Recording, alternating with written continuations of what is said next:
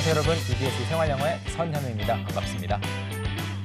안녕하세요 여러분, and welcome back to another episode of EBS의 생활영어. I'm Megan Bowen. 안녕하세요. 안녕하십니까? 네, 이번 주에는 우리가 친구 관계 또는 우정에 대해서 이야기하고 있습니다. That's right, we're talking about friendship or making friends. Exactly. 자, 그리고 오늘의 핵심 내용은 바로 이건데요. Okay, we're going to be talking about this. And it is, making new friends is a great thing. 네, 새로운 친구를 사귀는 것은 is a great thing. 좋은 일입니다. 아주 좋은 일입니다. 라는 내용이고요. 이와 관련해서 이야기를 해주실 분은 블루인스 씨입니다. 네, 그럼 블루인스 씨의 전체 이야기를 듣기 전에 요약된 내용부터 들어볼까요? Sounds great. 블루인스 씨, 나와주세요. I think friendship is something that you can cultivate, and I really encourage everybody to do this. I think friendship is something that you can cultivate, and I really encourage everybody to do this. I think friendship is something that you can cultivate, and I really encourage everybody to do this. 네, 블루인스 씨가 모두가 이렇게 했으면 좋겠다라고 하는 내용을 말해줬는데요. 문장을 다시 한번 보겠습니다. So Bluin said, I think friendship is something that you can cultivate, and I really encourage everybody to do this. 중간에 cultivate라고 하는 비교적 어려운 단어가 나왔어요. cultivate 하면은 예를 들어서 농사를 지을 때 You're cultivating, 네. plants, 네. right? You're growing them. 그렇죠. 경작하는 것을 가리키기도 하는데 또 다른 뜻으로 다른 문맥에서는 구축하는 것, 만드는 것을 말합니다. Yes. 그래서 I think friendship is something that you can cultivate, something that you can grow. You can grow, 네, right? 키울 수 있는 거, 만들어낼 수 있는 거, 구축할 수 있는 무언가라고 생각하고요. And I really encourage everybody to do this. 모두가 이렇게 해볼 것을 추천합니다. 아직 이야기를 본격적으로 듣지는 않았지만 무슨 말이냐면 그냥 우연히 만들게 되는 친구들이 아니고 cultivate, 의식적으로 친구를 사귀라는 get 거죠. out and make friends. Like you can make that happen, right? Don't just wait around. 네, cultivate란 단어 자체가 내가 주체가 되어서 하는 Right. 거니까요. You got to put in the work. Think about a farmer. Cultivating crops is difficult. 맞아요. Great. Let's take a look at our speaking summary once again. I think friendship is something that you can cultivate, and I really encourage everybody to do this. I think friendship is something that you can cultivate, and I really encourage everybody to do this. I think friendship is something that you can cultivate, and I really encourage everybody to do this.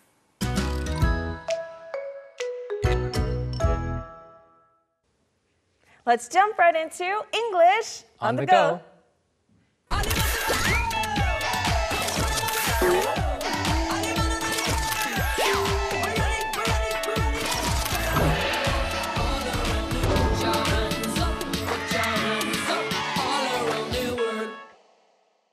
It's time for English on the go. So we're going to look at Bluence's full clip where she talks to us about making friends, and we also hear more about her growing up in Austria and the friend group that she had there. Let's find out more. Just wanna ignite ya! Are you ready? Go! I grew up in Vienna, Austria, and I lived there until I was around 18 years old. And I had an automatic friendship group because I met these friends when I was very little, probably at elementary school, and we continued to go to school together and see each other every day, and this just automatically developed into a friendship. However, when I moved away from home to pursue further studies and to start working in different countries, I realized that friendship was no longer going to be given to me automatically. It was something that I had to actively pursue. And this was something I very much struggled with at first because it was difficult to approach a random person and introduce myself and strike a conversation and hope that a friendship would blossom out of it. However, if anything, now I really enjoy doing that, and I encourage everybody to be open to the idea of meeting new people every day, and not just to stick with your old friendship group, but to continue broadening that group and to be open to the idea of meeting people with different backgrounds, different upbringings, because there is so much you can learn from creating such friendships. 네, 오늘의 핵심 어휘 보고 공부 이어가겠습니다. 먼저 어떤 것을 추구하다라는 뜻의 pursue, pursue. 그다음 꽃을 피우다, blossom, blossom. 발음 연습해 보겠습니다. Repeat after me. Let's start with pursue, pursue, pursue. Next we have blossom, blossom, blossom. Perfect. Let's take a look at some more words. 그 다음으로 broad라고 하면은 넓은이라는 뜻인데 뒤에 en 붙여서 넓게 만들다, 즉 broaden 해서 넓히다라는 뜻의 단어가 쓰였고요.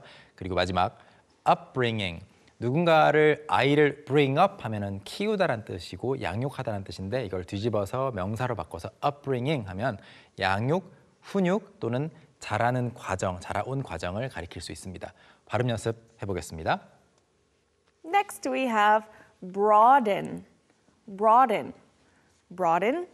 And lastly, upbringing, upbringing, upbringing. Perfect. How about we take a look at Bluento's clip once again, but with English subtitles.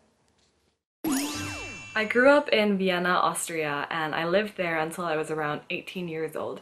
And I had an automatic friendship group because I met these friends when I was very little, probably at elementary school, and we continued to go to school together and see each other every day, and this just automatically developed into a friendship.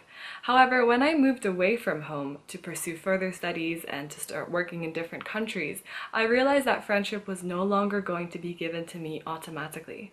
It was something that I had to actively pursue, and this was something I very much struggled with at first because it was difficult to approach a random person and introduce myself and strike a conversation and hope that a friendship would blossom out of it. However, if anything, now I really enjoy doing that, and I encourage everybody to be open to the idea of meeting new people every day, and not just to stick with your old friendship group, but to continue broadening that group and to be open to the idea of meeting people with different backgrounds, different upbringings, because there is so much you can learn from creating such friendships.